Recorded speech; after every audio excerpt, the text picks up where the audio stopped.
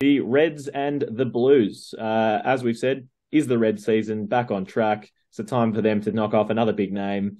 Now they're back home in Suncorp. They've taken all the positivity in the world. We'll see. Injuries to report. Lawson Crichton for the Reds. He went off with a concussion, so with the return to play protocols, probably we'll see him sit out this week. For the Blues, We also saw Jock O'Connor come off late. I don't know if he was cleared or not, but that sounded like that was for an HIA. He didn't seem very happy about coming off either at that point. oh, James O'Connor, that's right. Yeah. That was at the very end. He was. That's true. So we might have to keep an eye on James O'Connor. And then for the Blues, Don Papali'i with his red card, I guess we probably expect to see him sanctioned and probably banned for 3 weeks. 100%. It's got to be 3 weeks. So that's what every one of these is. He'll plead guilty, 3 weeks. You see him. Tackle technique. Is that? Yeah, that's right. And go do his tackle technique. So what's that? He misses around 12, 13. Tackle technique gets him back for quarterfinals. If he doesn't do that, he's back for semis. I don't know if he's got that option or not. Yeah. Oh, no, there's 3 weeks left. There's 3 weeks left. There's 3 rounds left. Yeah, sorry. There you go. So back for quarters. He'll cop that straight away. Perfect. And Sam Darry went off with a broken arm, so his season is done. And shame. Hear that pressure. Yeah, he was having a good season. So I guess we'll get to who will be replacing him in the row in a bit. Returning for the Reds, Josh Fluke, come back from a quad cork a couple of weeks ago. And also Taj Annan from a concussion. But obviously Taj his services probably won't be required if Josh Fluke is back. And no one really returning for the Blues. So, yeah, in Suncorp, Reds on a high from last week. Can they continue that momentum, or are the Blues simply going to be too much?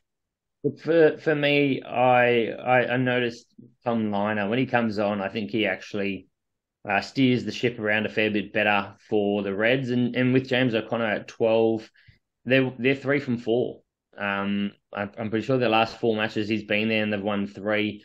So between the two of them, they're going to help lead that team around a little bit better than we saw early on in the season. But I mean, to back up last week and get a win against the Blues would still be something very, very special. But I like the look of, Liner and Jock 10-12. That's just calming influence there for Liner, who's been very solid when he's had his shot. And we touched on a few of the Reds players really, really staking claims at Wallabies jerseys over the incumbents.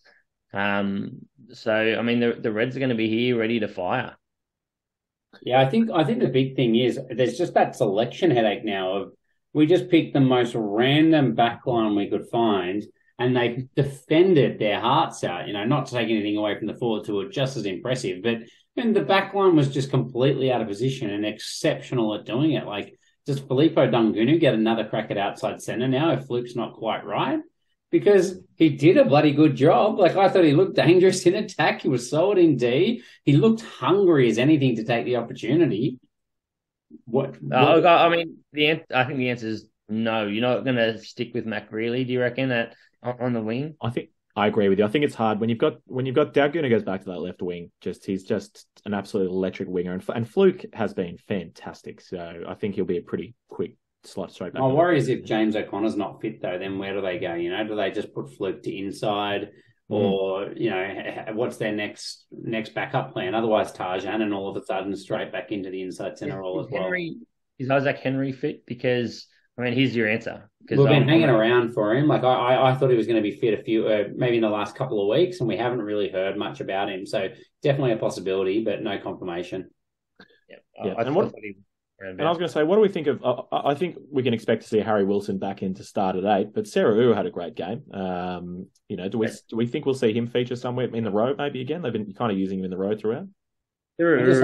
I just think that maybe they've remembered how good he can be, and maybe he gets 20 or 30 minutes at the end of the game to actually have a crack in the back row rather than being wasted playing 80 in the locks where he just has to play tight. I think that's the lesson. I don't really care whether they play him for the first 50. Yeah, they definitely, I think, his work in tight and his scrum work and things like that means he doesn't have the energy it looks like, or the license to get around the paddock, which has been disappointing. We've been waiting each week. He was in my fantasy team for some time because we just know how good he can be. If we jump across into the Blues, there's a couple of question marks on who to pick. Harry, we've got Tucker, Suafoa, who are both, maybe Suafoa is looking the guy who's probably been performing better. Who would you pick between these two and why? Yeah, obviously to fill in for Sam Darry. I would look as a lock. I would probably pick Tucker personally, whereas I think Suafoa really impressed me the most when he played in the back row, which is where he plays most of his domestic footy for New Zealand as well. So that's what I would do. And then you got Suafoa on the bench who can cover so many positions as well. But I think the Blues will go with Suafoa in the row. That's what I think will happen. You reckon he'll get in the row this week? Yeah. Yeah, I think we'll see Suafoa starting in the row, and with Tucker covering on the bench. Maybe even particularly now that Dalton's gone, that might see Choate start at 7, Akira starting at 6, and that might see the big red dog, Tom Robertson, move to the bench because he can kind of provide cover for everything there, 6 and at lock. So wouldn't be surprised if we see Tucker and Robinson on the bench. Yep. Love it. The big one, the battle for 12, Harry Plummer, who has been playing very, very well at 12 and seemingly had been holding out Roger Tuivasa-Sheck. I don't know. How do we see that evolving? I just think that my big question is how much are they taking away from this loss against the Crusaders where they were unable to get ball number one? So I guess you can't blame any 12 for that. First half, they didn't touch it. And number two, they weren't able to get any kind of momentum to move forward. Having both Bowden and Plummer at 10 and 12 didn't manage to get them in the right part of the field to actually get possession back. So what's the big benefit in the big games if that's not going to be effective for them? You may as well have someone that can bust the line and offload and actually create a scoring opportunity from anywhere on the field. I agree with that, to be honest. I mean, Roger Tuivasa-Sheck, when he returned, it was against Moana.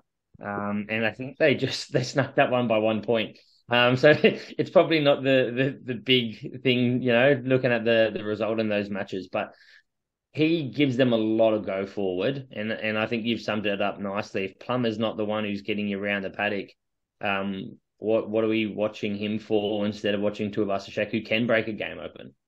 Yeah, you feel like RTS is your 100%, you're getting game line every time, and Harry Plummer's just that second playmaker and, fielding some of those cross-field kicks and things like that. So I guess it just depends on how you want to play, but yeah, surely.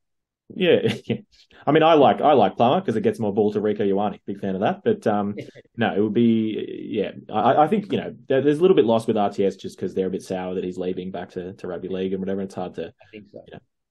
Buggy, mate, this is on you this time, so no outliers. Who wins this one and by how much? Look, sadly, I don't think that there'll be any Reds mana from last week. I think the Blues are going to take this game. I think they're going to be angry after their loss last week. I think the Blues will win this by... I'm not going to go as big as... I'm going to give the Reds some credit. I'm going to say Blues to win it by 14.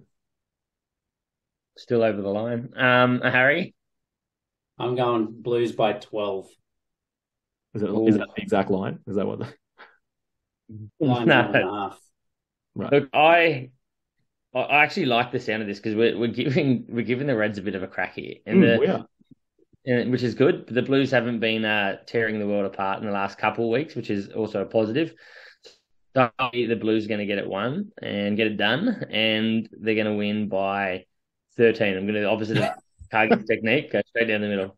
He backs himself. He's level of precision. I love it. Yeah.